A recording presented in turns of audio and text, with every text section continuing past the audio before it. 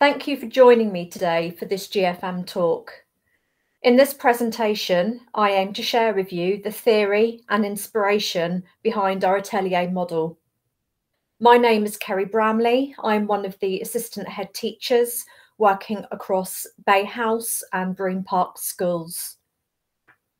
Some years ago, I was lucky enough to go on an educational visit to Milan with a group of art teachers and subject leaders, as well as the art inspector for Hampshire. We visited a number of primary, middle and secondary schools in Milan, and it was during this visit that we engaged with a large Reggio Emilia school in the city centre.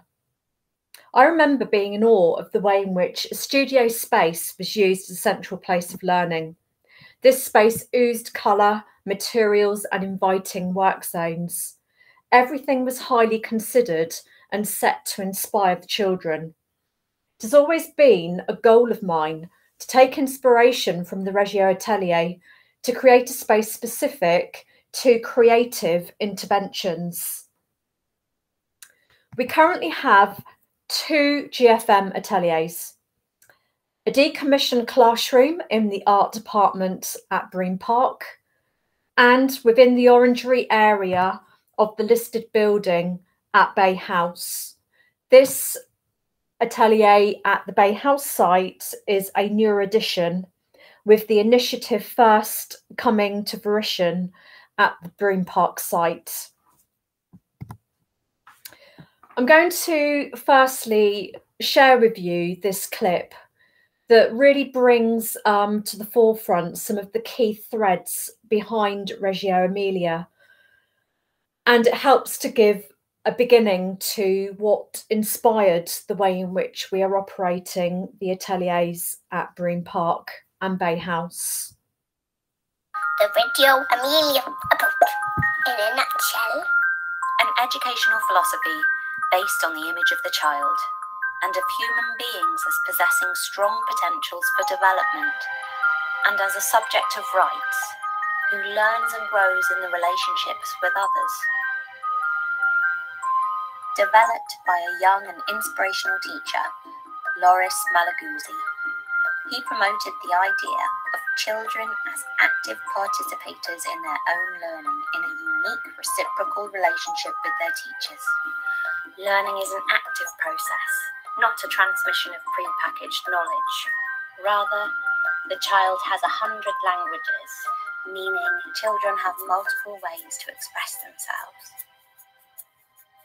In the Reggio Emilia approach, the educator is considered to be 3 things: the teacher, the child, and the environment. Teachers are given non-contact time to give them a chance to talk together about the children and to be able to write up their observations and plan what will be offered to the children next. They value and encourage child-initiated activity. They challenge and provoke ideas through open-ended questioning. They respect the child's own ideas. They allow the child to make his own mistakes and learn from them. They closely observe the children to document the child's progress and to judge appropriate moments to intervene. A Reggio school aims to create a welcoming, nurturing, home-like environment that's recognised for its potential to inspire children. It is a place of encounter and connection, interaction and dialogue. Reggio Emilia was developed after World War II by a teacher, Loris Malaguzzi, and parents in the villages around Reggio Emilia in Italy. According to Malaguzzi, the founder of Reggio Emilia, the Atelier, the art studio, is a place for researching motivations and theories of children from scribbles upwards, a place for exploring variations in tools, techniques and materials with which to work. It is in the Atelier art studio that children are immersed in media and ideas. It is also a place for teachers to try to understand children's intentions, thinking and learning. We heard in the clip previously about 100 languages. The aim of the approach is teaching children how to use symbolic languages those symbolic languages forming around painting, sculpting, drama, music, symbols in everyday life. The programme is based on the principles of respect, responsibility and community through exploration and discovery in a supportive and enriching environment based on the interests of the children through a self-guided curriculum. Exploratory is a really key thing here. It is through exploration and inspiration and interaction, etc., that the children are really engaged and proactively encouraged to take part in their making. Reggio Emilia considers the classroom to be the third teacher. That is after the parents and the teacher. In an atelier within the Reggio Emilia model, the teacher is often referred to as the atelierista and can often be an art specialist, a support colleague, a visiting artist in residence, etc., and can take many forms. But it's really important, particularly when looking at the examples here on this slide, to understand how the environment itself becomes a teacher in encouraging and interacting with the students. That includes the objects and artefacts around the room, the way in which the room is organised, what is on display, what is there on the table ready to invite and to be engaged with, the workspaces and the surfaces upon which a child is making, and so many more things. This was one of the things that originally really inspired me on my visit to Milan when I went to the Reggio Emilia school there, because I just couldn't believe just how wonderfully engaging the different spaces were and the way in which art and objects, examples of work, etc., had been organised in a particular way through colour and through what the things were, the way in which it had been organised to just create that wow factor as anybody came into the space. We have tried to follow this idea originally in the Broome Park Atelier, which is the atelier that came first. When you come into this room, you look around and there are lots of different things to engage with. There are lots of objects and artifacts, there's paraphernalia, there are things hanging, there are things sat in groups, there are things to unhook, there are things to pick up and take over to a table. And one of the things that we really encourage in the atelier, particularly when children are visiting for the first time and they might be a little bit anxious, a little bit unsure, maybe holding themselves back a little bit to engage with the initiative, we really encourage the children just to come in and look and touch and pick up and ask questions and really think about the different things around them. That interaction, that right to handle and explore really drives the curiosity and drives the conversation, which becomes an icebreaker, if you like, for coming and working within the space. And then that starts to set more of a foundation for the child working with us in future sessions. Taking inspiration from the Reggio Emilia concept of the art studio, as we know, named the Atelier, I've done a lot of reading and researching around the initiative, and one of the books that I have been particularly inspired by is In the Spirit of the Studio, and learning from the Atelier model of the Reggio Emilia. Something that I wanted to touch on was that children learn through interacting with their peers. We know this. Social constructivism. The environment, as we've heard, is the third teacher. The teacher, parent and classroom are all teachers within a learning environment.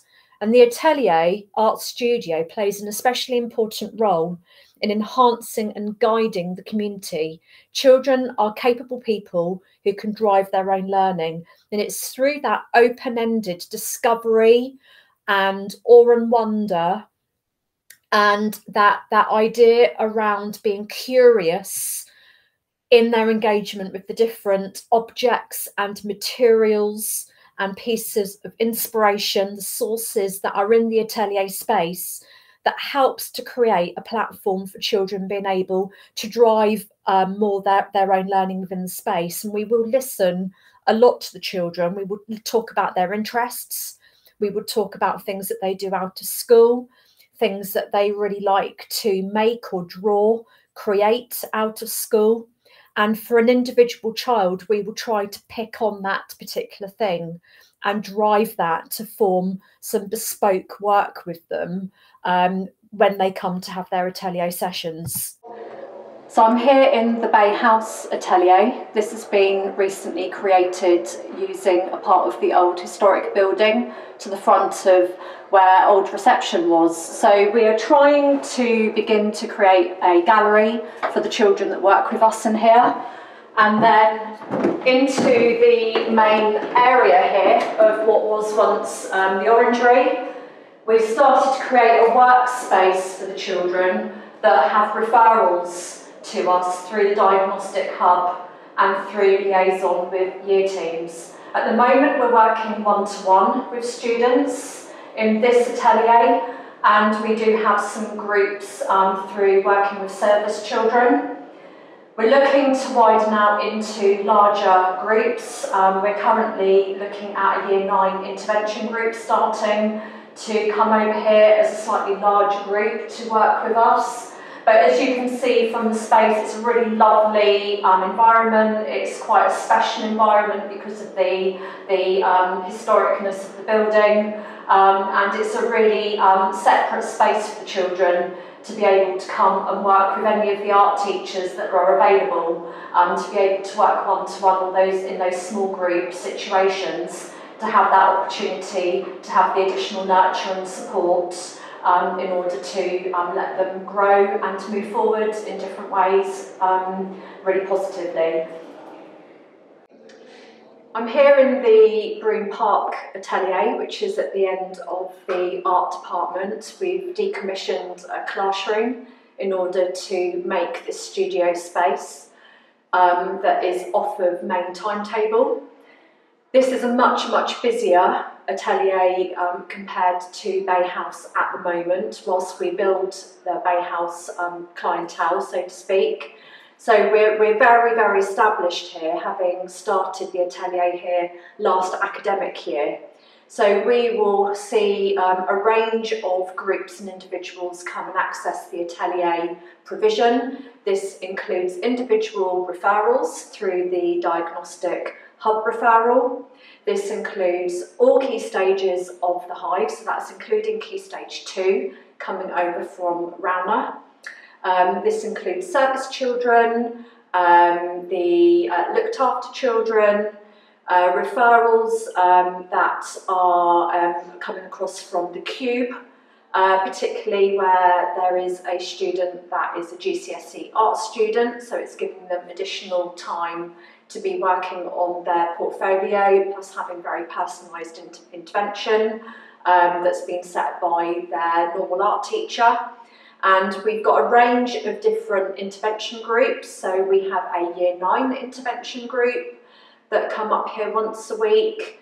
And we also have specialist art therapy. Specialist art therapy is a newer addition to the atelier and is run by a licensed professional, with the diagnostic hub referrals still inferring the children that are taking part in that type of provision. So as you can see from the space, it's been very much made into a very engaging studio style space where there's lots of different bits and bobs around. It's very much about wanting to engage the children in moving around and looking and handling objects and interacting with different things. Sometimes we'll go outside and we will draw outside or collect from outside and bring it back in. And we do an awful lot of clay.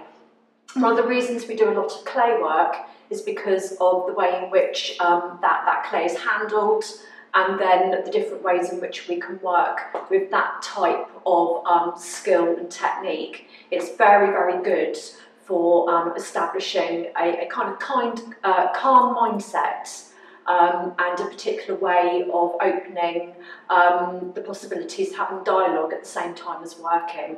So there's something really lovely about working with clay, and so a number of the children that come into here at some point will work with clay, and you'll be able to see some of the things that we do with the children in a moment when the camera pans a little bit more around the room.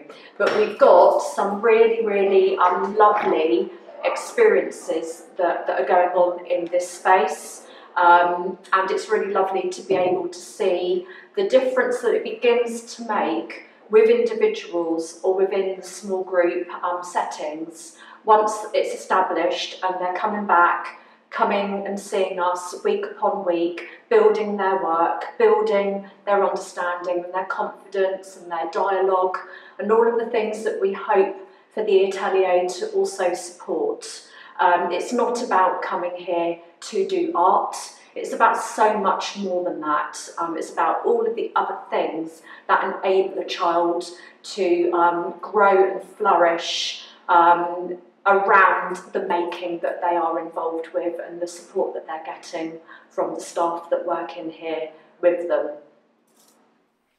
Something that I really want to make a point about with the Atelier model is that even though this is in the main being driven by art teachers, it's so much more than that. And it's not about outcome. It's not about the finished painting, the finished piece of ceramics. It's about how creativity is a vehicle and how the creativity is engaging the children in a variety of things and a variety of contexts. In the Atelier, we aim to support the art, textiles, graphics curriculum because some of the children that are referred to us are studying a GCSE in one of those subjects and maybe requiring additional support, particularly if, for example, they have had very low attendance or not been attending school at all. We support the community curriculum. We support and very much drive the model through inclusion and the year teams through the diagnostic hub referral process. And this is particularly key to how we've been able to build the model for it to become as busy as what it now is, particularly at the Broome Park site. Through diagnostic hub referral, we work incredibly closely with the inclusion team and with year teams around individual students in order to open up the Atelier space to them in order to support the things that I talk about in the moment. It might be that a child we are working with is involved in some way with an outside agency. We teach children in the Atelier from the Hive, and that is at all key stages, key stage 2, 3 and 4. We have had a couple of referrals through Spring Garden Lane and not yet through the Enterprise Academy, but that is something that we can look to in the future. And we also, once a week, have a specialist art therapist that comes to us to work with a very carefully selected group of children. That is a 12-week programme, after which, following a review, we then look to initiate a new cohort to work with the therapist for then again a programme of 12 weeks. In working with any of these children from any of those contexts, we're looking for art and creativity and making to be a supportive tool in working with the children to facilitate discussion, communication, what I like to refer to as time to talk. A calm space, a reflective space, a space where there is thinking time, small group contexts, or even individual or paired contexts, where there really is some incredibly focused working with children. Very open experimentation and exploration. As I've said, that is not at all outcomes driven. Working with nurture groups, which helps to engage dialogue. Thinking skills, problem solving and creative thinking, which is driven through the different objects and sources and materials, etc., that are made available in the atelier during a session. And an environment in which students feel safe and secure to engage in the above. And when it comes to our art therapist, it's about those therapeutic experiences that enables the child to work with all of those things above. Not to say that in any session there is not a level of therapy or therapeutic experience, but the art team are not trained in art therapy, although we are very, very interested in how the different things that we're learning from Etty, our professional art therapists, we're really learning about how we can take on board some of the things that she shares with us and works with us on, to bring that into the fold ourselves when we are running some of our own sessions. I've got some images here of the Atelier at Broome Park. This is a GCSE student that was working to extend portfolio work. The Hive come to us once a week, and that is all key stages. So we have a group of children that also get driven over from Rowner Junior School once a week to work with us. There's some images here of the Hive at Key Stage 3 when they were working on their Olympic Icons project last year. That work's now on display as you go into the Hive on the BP site.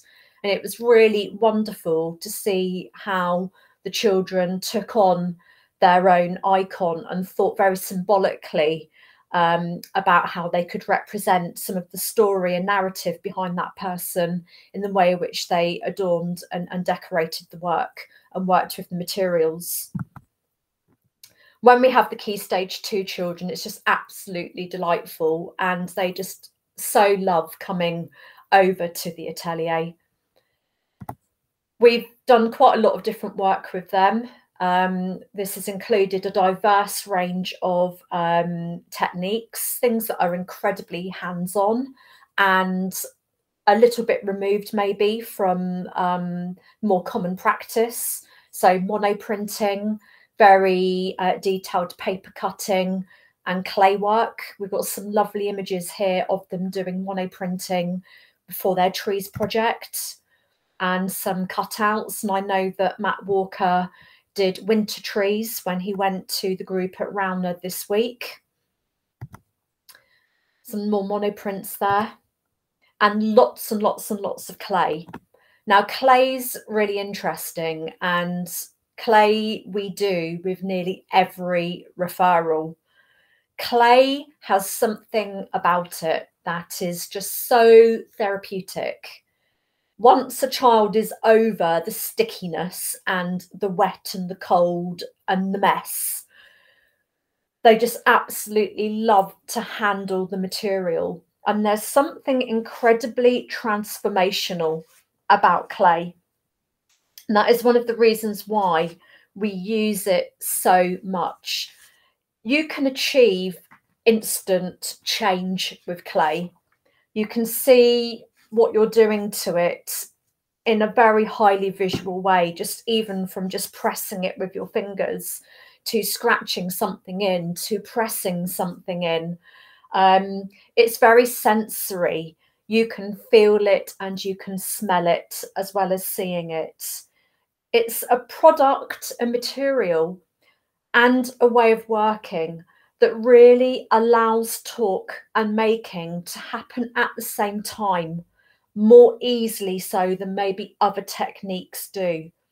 So at the same time as engaging in the making, there can be the building of quite a lot of discussion and chit chat and just children opening out and being a little bit more confident and being a little bit more wider with their dialogue.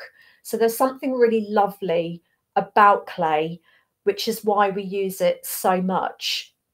And also the children love the reveal of having formed something and maybe having painted something with the glaze, but then seeing what it's like once it comes out of the kiln.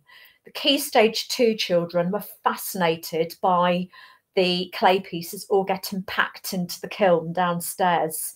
Didn't have an idea of what a kiln might look like, and then have got lots of questions around what happens to, as they call it, cook the clay.